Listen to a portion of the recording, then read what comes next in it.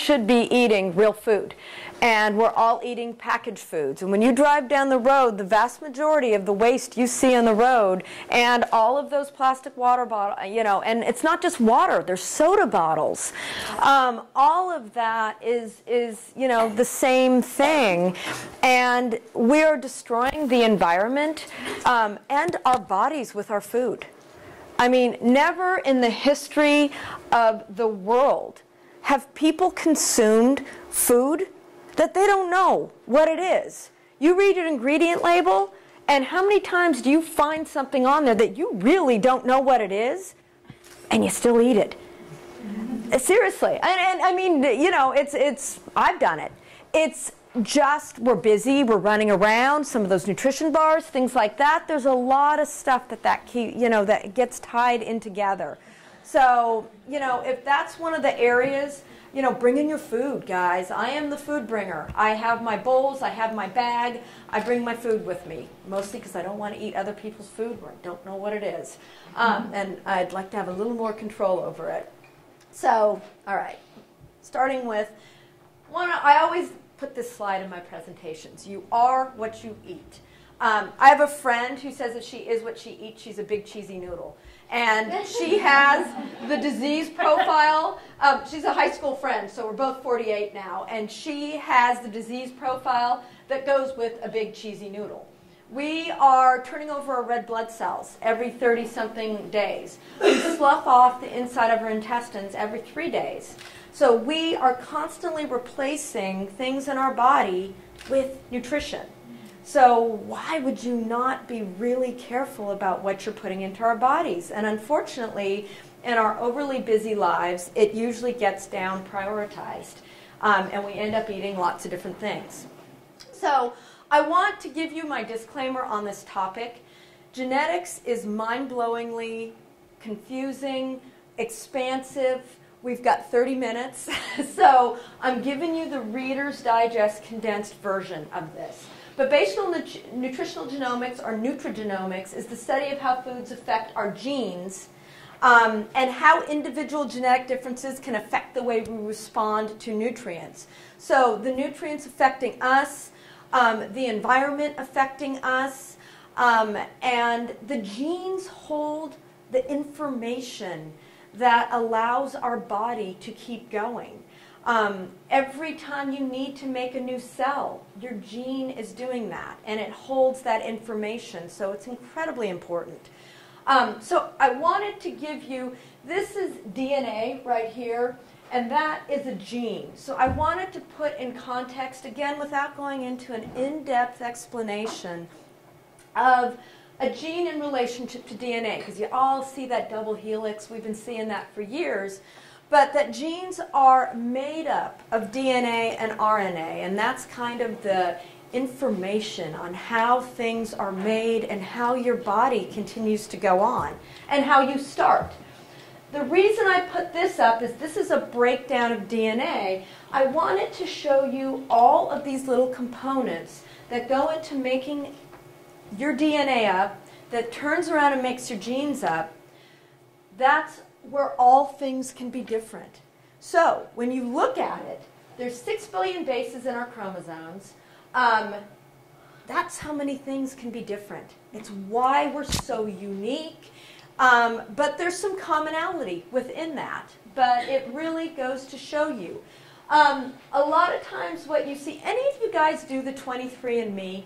Any do the 23andMe testing? That was that $99. You could do some genetic testing, and they actually got shut down for a while. But really, because a lot of it because they were making some claims that the science isn't supporting as of yet. And so, but what they do is they look at SNPs. So these are little, in DNA strands, these are little occurrences that can go wrong and can cause you a lot of different things. It's possibly the basis of some of our disease. It's also possibly the basis of our uniqueness as well. And so, you know, again, this kind of, I want to really stress, and Lita did a good job, this is new science, guys. We really don't know a lot of what we should be doing with this. And that's part of the reason that the 23andMe kind of got closed, was because they were probably making more claims and generalizations than they could. But, for instance, there are 250 genes that we know that are associated with obesity. Incredibly complex. We're still learning what that means and what that does. And within those genes, when you go back and you look at all the DNA, and you look at all those little individual protein components, it can be one of those proteins in someone is going to do a completely different thing to the gene, and it could be a different little protein that's in somebody else. So this is incredibly complex. You guys probably are aware of the BRCA genes that are associated with breast cancer. Angelina Jolie ended up having a double mastectomy as a result of finding out she was positive for those genes. I'm positive for those genes. I have faith that I have more control, and with my environment and with my choices in my lifestyle, that I have far more control over this than a lot of people feel. And I hope you guys walk from this talk with the idea that your genes are your genes, but we have power. We have power in how they express and how they change and what the result is, both in a good and a bad way, because we're affecting our genes in both good and positive and negative ways. Folic acid metabolism is a big one. This one, there's a lot of research there. It's probably one of the first ones that's come out. But one thing to hit home with this one is people metabolize nutrients differently. And so there's methylated forms of folic acid. Some people, because of their genetic predisposition, need those. And sometimes things like that can hurt people. So it's also a cautionary that, again, we're all so unique. So when you start to see generic recommendations, be careful of that, because it's not that simple. Detoxification. You guys have the possibility of doing the detoxification. We're finding that there's a lot of genetic SNPs in there as well, that some people don't detoxify as well as others. I haven't had my genes tested for this, but I've assumed I'm a bad detoxifier. I don't drink well. I'm very sensitive to caffeine, and I have horrible reactions to anesthesia. So there's little kind of insights to a lot of this as well. Without actually knowing your genes, you can kind of really pay attention to yourself and know what's true for you. And then estrogen clearance. This is probably one of the big factors in terms of breast cancer and some of the more hormonal cancers like colon and prostate as well. That people, you metabolize your estrogen, and there's 3 pathways that your body leaves. One of them is very risky in terms of breast cancer development and all of that, and this is also an area that we're finding genetic SNPs in. So somebody who doesn't clear estrogen well, we're not going to want to be giving them soy products and things like that. And this is also one of the more common gene testing that you can get these days. This, super confusing. Just wanted to give you an idea, because one of the things I want to talk about is ancestry. Our genes are incredibly tied to our ancestors. And also want to say that it takes about 70 generations to change a gene. So what we're seeing now isn't so much that our genes are changing. What we're seeing now is our genes are reacting incredibly poorly to the environment that we have created with our food, with our environmental toxins. Our genes are struggling in the current environment. So what this is showing you is, this is kind of age. So the lowest, the light blue, is back to the Ice Age. That's the last Ice Age. What all the letters respond to are groups of people that have certain genetics that are similar. And so what they found is that basically all genes, all people have, there's about a 99.9% genotype. When you start to break off with these individual groups, you see these individuals in these letters groups that have about 80%. The numbers vary, but about the 80% of the same genes. So that's why you start to see things in ethnic groups. because our genes are very similar. So with that said, again, where our ancestors come from, the evolutionary history, all of that is going to determine the genes that we have. And, you know, we're always talking about family history, but guys, this goes way, way, way, way back. And different gene variants contribute differently to health and disease susceptibility. There is no perfect genotype. I know people have tried, they thought they could do that. But what's interesting is you see specific things. So for instance, diabetes, type 2 diabetes. In Hispanic individuals and in Asian individuals, the gene that tends to be the issue in these groups is insulin resistance. So they become insulin resistant. That's very affected by activity. That's very affected by eating a lot of carbohydrates and our current diets.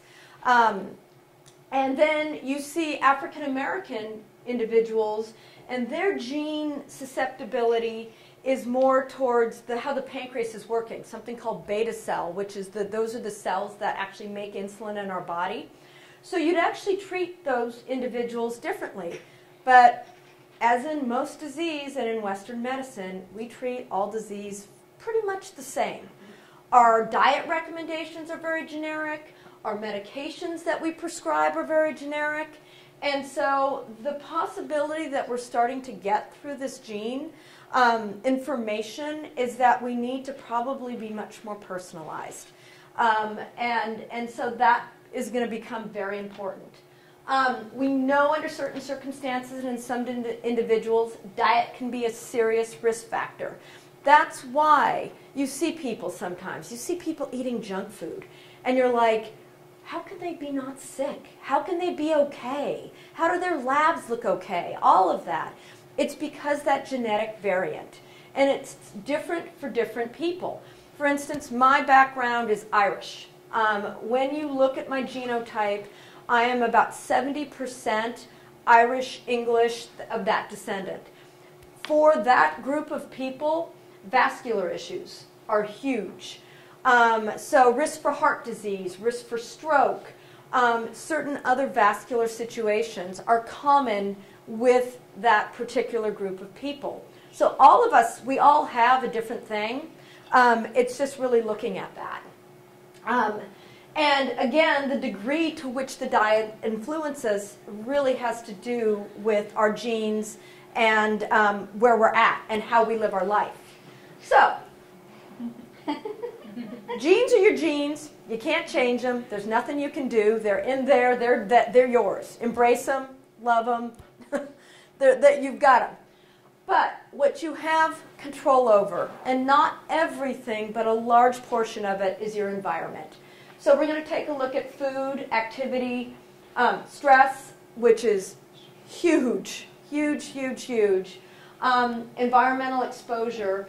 But I want you to keep in mind that the body wants to heal itself. It really does. We get in its way. We challenge it on a daily basis, but your body really does want to heal itself. So nutrition, where does that come in? Again, it underlies every body process. Every cell you are making is made up from the nutrients in your food. It provides resources for healing. Phytochemicals in food, all those little chemicals that you get in colorful vegetables, most of which we don't even know exist. We know of a lot of them. You hear about resveratrol, you hear about the flavonoids and things like that. My feeling is we know a drop in the bucket of all these wonderful chemicals that are in our foods that actually help provide resources for healing. Provides poisons that delay our healing. When you're eating too much sugar, when you're drinking too much alcohol, when you're eating a lot of processed foods that don't have a lot of nutrients in them, that is somewhat poisoning your body. And providing toxicants that injure the body system. Those two kind of go hand in hand. Take home for today is nutrition is more important than genetic structure, because you are going to affect your genes expressing themselves with your nutrition, and you can't control your genes. So this kind of explains, you ever talk to people doing fabulous on paleo? They've lost weight, they're meeting all their nutrition goals. Then you've got the vegan person. Personally, I've tried to be vegetarian. I've dabbled in veganism. I don't do well with it. Low-fat cardiac diets. We've been prescribing these for years.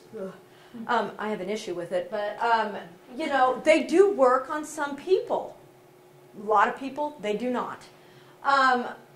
All of the reason that these work on some individuals and don't work on others is your genes. Those are unique to you. You know, the government constantly providing information to us. They're telling us how to eat. Mostly I don't agree with that, to be quite honest. Our generic recommendations do not take into account the individual genetic and cultural, you know, aspects. In addition, you know, a lot of our recommendations are backed by big food companies, guys. I mean, I hate to say that, but that's the way it is. I personally, I'm a registered dietitian. I belong to an organization that has big food companies sponsor their conferences. So I don't, you know, sometimes I don't like to tell people I'm a registered dietitian in Santa Cruz because we don't have a great reputation, and it's why I switched to functional medicine after working as a hospital dietitian for 18 years because of this aspect of things. So this is my little equation. Good minus bad plus R equals P. So the good is the good things you can do for your body. I'm going to go over all of these. The B is the bad things that you can do and put in your body. R is the reserve that your body has left. The R is really your genetics. It's why some people can go longer without getting disease, why some people don't get so affected. That's really kind of the R. And P is the problems, pain, disease, all the things that happen when your bad outweighs your good and your reserves are tapped out. So, the bad, inactivity. Y'all are great with that. I saw that, those hanging classes. That was so cool. I was on Facebook going, I want to do that. Personally, I play hockey, which is why my bottle looks the way it does. And I do outdoor fitness classes, and I walk my dog on the beach every day, but inactivity is the death of us. That and stress are so difficult. Eating the standard American diet, guys, that processed foods, even when you think they're nutritious. You know, there's so much misinformation with food these days. You know, the standard American diet is high sugar, a lot of refined carbohydrates, processed fats, and virtually no vegetables, all of which is the perfect storm for your genes to just go in the worst way they possibly can. Then there's toxins, you know, pinging off what Lauren said. You know, there are 100,000 chemicals that have been unleashed on us since 1940. It drives me nuts when I hear people talk about organic farming being hippie, yuppie, Santa Cruz-y, blah, blah, blah. It's how we farm forever. We've only been farming with the chemicals since 1940. So that is the way we really need to be. I saw a statistic that the average woman, by the time she walks out her door, is exposed to 300 different chemicals, from the cosmetics, the household cleaners, everything that's in people's homes. All of this is making it so much more important that we eat well. It's really putting our backs up against the wall.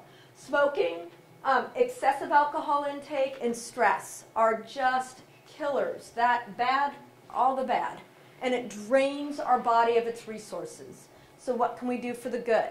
Healthy fats, your omega-3 fatty acids, olive oil, avocado, coconut, nuts, lean, high-quality proteins. They should be organic. We have changed our food system, guys. We have changed our food system by feeding animals corn, by feeding fish corn. we actually put the more inflammatory fats into our food if you're not eating organic. So you really want, with your proteins and your dairies, you want them organic because they're going to have more omega-3 fatty acids, which are your anti-inflammatory fats. Fresh fruits and vegetables. You really should be having about 5 to 7 servings of non-starchy vegetables a day. Virtually nobody does that. But if you really want to get all those phytochemicals and all the nutrients, that's what you're looking at. Berries are an excellent source of those. Anything bright colored. When you see bright colors, that lets you know you've got a lot of different nutrients in there. Purples, greens, yellows, oranges. The cruciferous vegetables. And you guys know cruciferous? Cabbage, broccoli, cauliflower, Brussels sprouts, kale. You guys, these are your, oh, they're so awesome. They detoxify you. So for those of you who are doing the detoxification, you can do that all the time by eating these foods. And so that's a really great thing. And again, organic whenever possible. I try to do that as much as I possibly can, which at home is everything. Good continued exercise or activity. Again, if you can enjoy it, I think you get even more benefits, and that's what I love about what you guys are doing. It's so great. And even if you're not at the weight you want to be, fit people are more healthy than skinny, non-fit people. So keep that in mind, guys. It's not a weight thing. It's a fit thing. And so that's really what you're striving for. And maintaining a healthy weight, which again, don't use the BMI. It doesn't, athletes look obese on the BMI. And quite frankly, I'm horrified that we're now classifying disease based on it because it's such a horrible number. It's body composition, guys, and it's having the muscle. The muscle burns calories, and so that's what you're trying to do, is maintain that muscle mass, which may make you look heavy. And it's also not these rail-thin models that are basically freak shows. That's kind of what our standard is of healthy, and that's not healthy, actually. The exact macronutrient combination really depends on your genetics. What the standard recommendations of the government, my pyramid, all of that, is about 50 to 60% carbs, less than 30% from fat, and then about 10% protein. I personally eat somewhere between 35 to 45% carbs. I'm always over 40% fat, and I'm around 20% protein. That works for my genotype. That's what works for me. And this is some of the information I have out on the table talks about a genetic program that you can actually find out what works for you in terms of exercise, in terms of your nutrient composition, because this doesn't work for everybody. That works for me, 48-year-old woman, to keep me out of menopause and keep my weight really controlled. I was a heavy child, and it's why I got into nutrition, and I fought my weight almost half my life. And so it's tough. It's really tough for people because it's so complicated. And then, again, as far as supplements are concerned, food has nutrients we don't even know about. So I wrote a class for a school program. It was on functional foods and nutraceuticals. And every single study, I don't care what the nutrient was, every single study, food beats supplements. Every time. Every single time. However, with that said, I feel like if you're not eating at least 7 to 9 servings of vegetables and fruit a day, you are probably not maximizing your nutrition. And you're probably not getting the nutrients you need to combat what we're exposed to on a daily basis. So with that said, supplements come into play, but not all supplements are equal. You want food-based supplements, you want quality. Things you do not want to cheap out on people: olive oil, tea, balsamic vinegar, and your supplements. If you really want the medicinal properties that all of these different things have, you need to probably get a higher quality. And the supplements are a big one.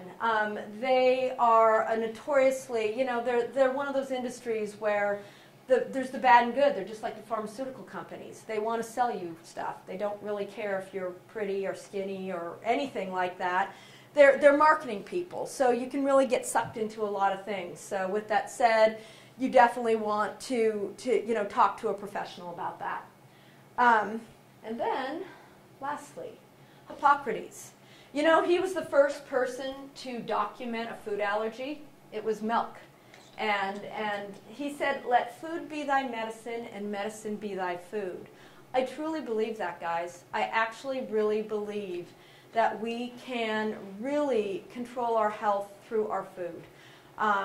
And we're getting more and more information about it. The genetics are something that can help us, but also really getting in tune with yourself, guys, and knowing what works for you. I haven't run these genetic tests to come up with those percentages for myself, but I've paid a lot of attention and I've really looked at a lot of different things.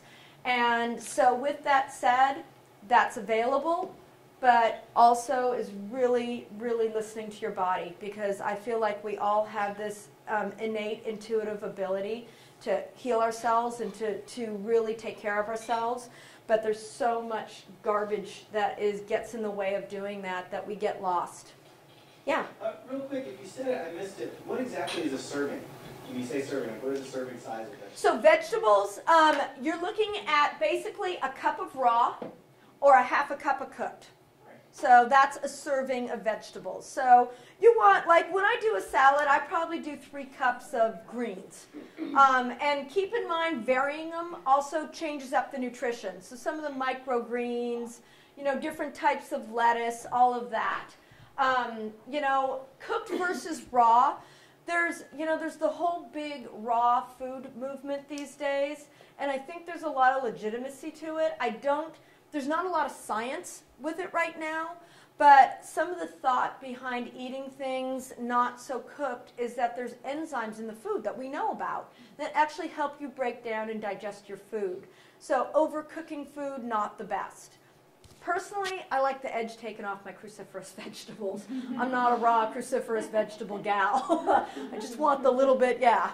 Are there certain vegetables that actually become more nutritious after they're cooked, like tomatoes? Tomatoes, yeah. And in fact, that's a good point. But not all of them. Most of them lose. Like vitamin C is very, very heat susceptible. And you leach a lot of the B vitamins out of your food with cooking in water. But in terms of tomato, the heating process, and especially if you combine it with fat, actually enhances the absorption of the lycopenes, which are the phytonutrients in a tomato. So, yeah. Wow, you guys are, you're like, time to go. Tick, tick. What is your take on how everybody has their individual genes? And my mom is really concerned for me and my sister because my grandma had osteoporosis and now she has the onset. And she's only like 53, and so she's really concerned for me and my sister. I mean, is that preventable for us per se, or is there kind of some pattern? There's patterns. Yeah. I mean, my grandmother and my mother have early onset Alzheimer's, and when I did my genetic testing, I also have those genes. So, but I'm taking herbs. I live a much healthier life than both my mom and my grandmother did. And so with that said, yeah, that's probably going to affect me, but I'm going to hold that one off as long as I possibly can. So really getting some good quality, you know, calcium, doing weight-bearing exercise is huge. And not overdoing it on the protein, because some of the thought behind why we need so much calcium is because we have really high protein diets. So that would be something you'd want to think about. I've heard that bubbly things like soda, of course, but carbonation is a killer on osteoporosis. Anything that is carbonated with phosphoric acid. Phosphorus is going to kind of leach the calcium out, so you want nothing with phosphoric acid, which really is dark sodas. Most even light ones, and I'm a bubbly water gal. I'm a no soda, no diet, no regular sodas from my standpoint. Okay, Yeah, the bubbly water's fine because it's phosphoric acid, and if you're concerned, just look at that label. Not a lot of it. Yeah. yeah. Chinese medicine. It can wane digestion over time. Oh really? I love it because then I don't want soda. I just love the bubbles and. There's Yeah. always a continuum, way better than soda. So. Yep. Yep. Tea, I'm an herbal tea gal to get my water in, and lemon with water. Yeah. I have a question. This is really great, and it's a lot to think about, and I'm definitely processing it. I have a question about food intolerances and how that is affected with this statement, really. Well, my feeling on our food intolerances and our food allergies is our messed up food system. Wheat is not genetically modified, but it has been hybridized in much the similar processes. We hybridize wheat with bacteria and viruses. We have literally changed wheat. It used to be the amber waves of grain. Now it's about this high. And it's got a protein in it that we are reacting horribly to. And the wheat sensitivities are scary because it can be something like dyskinesia, where you're moving and you can't control it. It's so widespread in what the wheat does that it's a little scary. But certain genotypes are more sensitive to things like celiac. You see that in the Jewish population. So yeah, certain genotypes are, but Do they lead? I guess what I'm wondering is if we have intolerances, is that leading us to disease if we're constantly inflamed from things that we're eating? Oh, We're absolutely. kind of habituated to it. I think. absolutely, absolutely. Another headache, going, it's just like a stressful day or whatever. Because we don't really have tests to say unless we get rid of things, right? Well, yeah, we do. The gold standard for determining those is the elimination and challenge diet. And you need, so for any of you guys who have thought about this, you need at least 21 days to clear the IgG immunoglobulins that are causing a lot of these food sensitivities. And so a minimum of 21 days to clear those out, and then you start introducing foods back in. That's something I do.